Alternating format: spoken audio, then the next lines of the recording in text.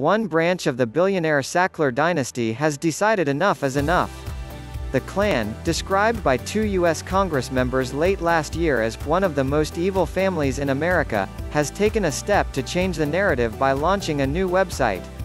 The website, called judgeforyourselves.info, was launched in late May by the descendants of the late Dr. Raymond Sackler, one of two brothers whose families owned Purdue Pharma, the company that produced pain medication OxyContin, long associated with the U.S. opioid epidemic.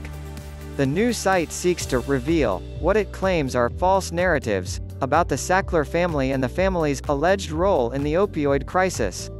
The U.S. Department of Justice said last November that the family's pharmaceutical firm contributed to a national tragedy of addiction and deaths. According to the U.S. Congress, nearly 450,000 lives have been lost in the U.S. to the wider opioid epidemic over the past 2 decades.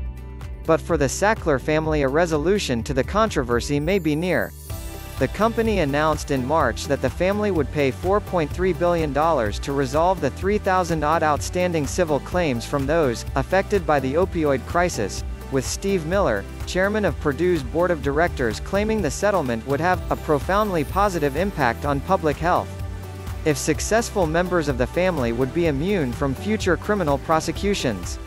The timing of the reputation firefight comes before a final vote by the company's creditors, expected this summer, to approve a bankruptcy proposal involving the family and Purdue Pharma. Some U.S. attorneys general feel the settlement is too lenient and protects around $7 billion of the famous family's near $11 billion estimated fortune. Despite being combative in tone, the website is not seeking to challenge or dispute the $4.3 billion settlement, or the company's guilty pleas to federal crimes twice in 2007. The website argues that the opioid OxyContin represented just 4% of all opioid prescriptions in the U.S., challenging the widely circulated public allegation that OxyContin is responsible for creating the opioid crisis. The site claims the lawsuits filed against the company were orchestrated by plaintiffs' lawyers, who stood to benefit from plans to vilify Purdue and the Sackler family.